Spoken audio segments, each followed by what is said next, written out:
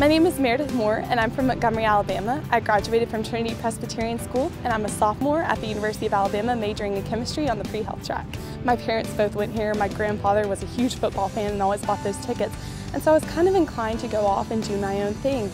But as it really became time to hammer down the details of where I was going to go, I realized that everything that I wanted was here at UA. I've been able to get really involved in my pre-med track. I was actually able to present research at the university undergraduate conference. But I was also able to get involved in the arts, and I was able to study English abroad this summer at the University of Oxford through the UA and Oxford program. Don't be afraid to question the path that you think you're going to go on.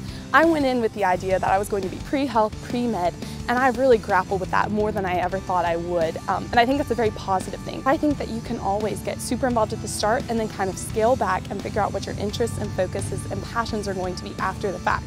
Because you can always make a small school bigger. So don't be afraid to get super involved, and that'll help you just winnow down your focus and figure out what you're passionate about.